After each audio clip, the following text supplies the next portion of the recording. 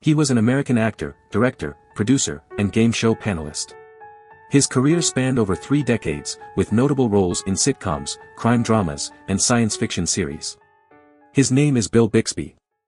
In the world of entertainment, there is one name that stands out, Bill Bixby, a talented actor who left an indelible mark on the industry.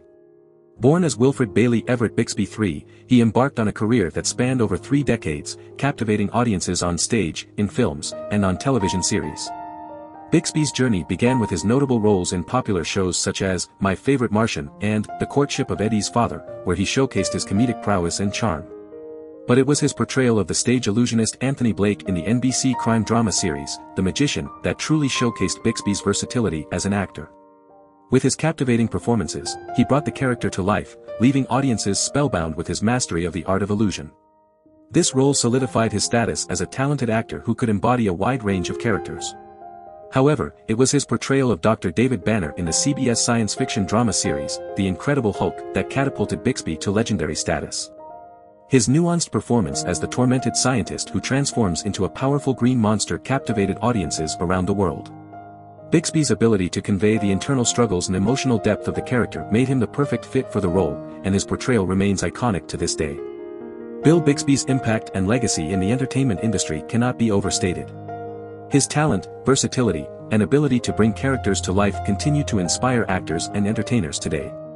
Whether it was his comedic timing, his captivating performances as a stage illusionist, or his unforgettable portrayal of Dr. David Banner, Bixby's contributions to the world of entertainment will forever be remembered and celebrated.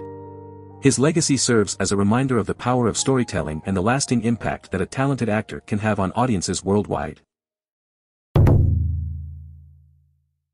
In the bustling city of San Francisco, a young boy named Wilfred Bailey Everett Bixby III came into the world on January 22, 1934.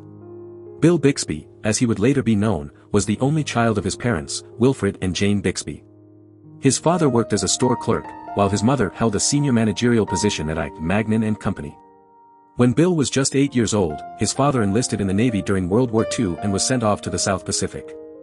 This separation marked a turning point in Bill's life, as he navigated his formative years without the guiding presence of his father.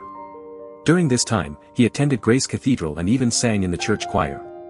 However, a mischievous act with a slingshot during a service led to his expulsion from the choir.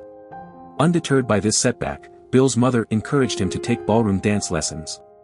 Little did they know that this would ignite a lifelong passion for dance within him. With his newfound talent, he began dancing all around the city, honing his skills and captivating audiences with his graceful movements. While pursuing his love for dance, Bill attended Lowell High School, where he discovered a talent for oratory and drama. He joined the Lowell Forensic Society, perfecting his public speaking and dramatic abilities. Although his grades were average, he found success in high school speech tournaments, competing against other schools in the region. In 1952, after graduating from high school, Bill made a decision that went against his parents' wishes. He enrolled in the City College of San Francisco with a major in drama, determined to follow his passion for acting. However, fate had other plans for him. The Korean War was raging, and shortly after his 18th birthday, Bill was drafted into the military. Instead of joining the United States Army, he chose to serve in the United States Marine Corps Reserve. He was stationed at Naval Air Station Oakland, where he worked in personnel management for Marine Attack Squadron 141. By the time he was discharged in 1956, he had achieved the rank of Private First Class. Eager to continue his education, Bill enrolled at the University of California, Berkeley, following in his parents' footsteps. However, he left just a few credits shy of earning his degree. Undeterred, he packed his bags and headed to Hollywood, California, in pursuit of his dreams.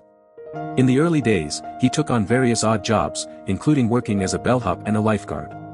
But it was his talent and charisma that ultimately caught the attention of others.